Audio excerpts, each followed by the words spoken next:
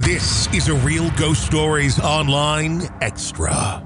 This is Rebecca. I'm calling from San Diego. I have a few stories, but the one that's come forth in my mind when I hear your podcast, I'm 36 now. I was 16 at the time.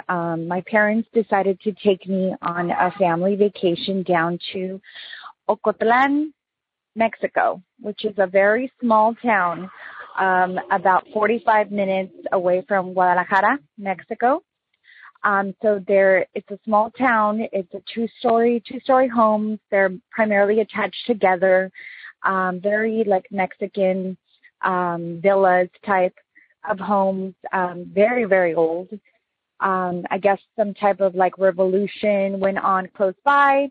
Anywho, we ended up, I think it must have been like the first night we were there. Yes, it was the first night we were there.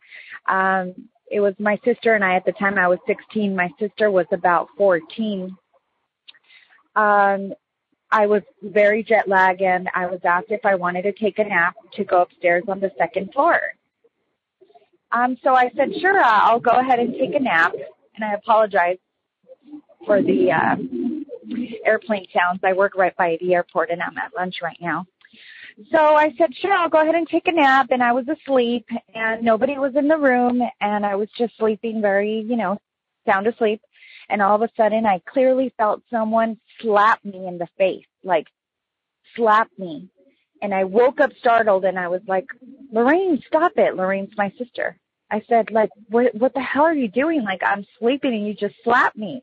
But once I opened my eyes and I verbalized that, there's no one in the room. So I assumed she ran out of the room and was downstairs. So when I go downstairs, everyone's gathered at the table having dinner.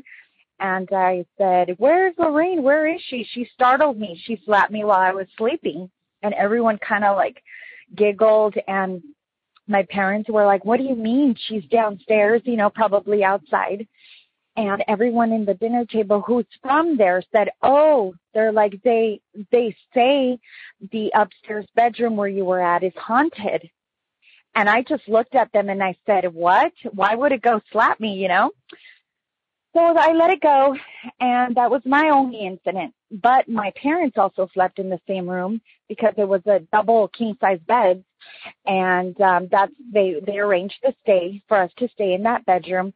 And the next morning, while having breakfast, my dad and mom say together that they felt that someone was pulling the blanket slowly off of them, and that they would reach over and like pull the blankets back, and like they kind of accused each other of, hey, what are you doing?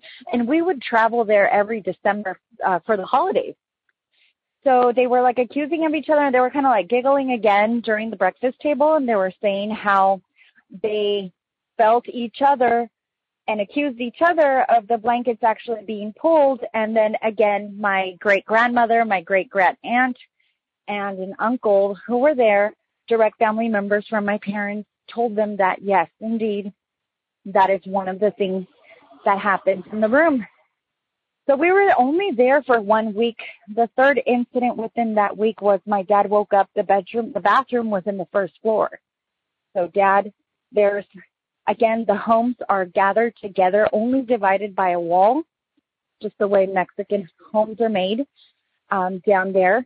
And so my dad says he got up and he used the restroom downstairs, and all of a sudden he hears someone banging on the metal door, and he assumed it was my Tío Ramiro's daughter, which they were the direct neighbors. Again, there's a door that is directly attached to the home we were staying at.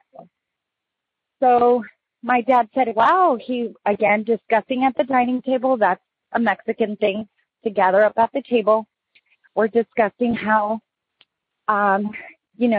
this incident in the middle of the night, and how the little girl, and I forgot her name, woke up and was banging on the door, asking to get out, to connect to the home. And again, they were like giggling, and they said it was part of the same haunting or ghostly situation going on in the home. Nothing malicious. It's just another thing that happens. They often accuse the little girl of knocking at the door, which is not. It's just part of the haunting. So anyway, I just thought I'd call in to share these stories.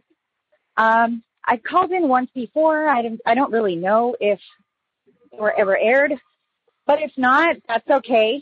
I just wanted to share with you and tell you guys that I love the show, and I will call back with more little incidents. You guys have a great day. Take care. Bye.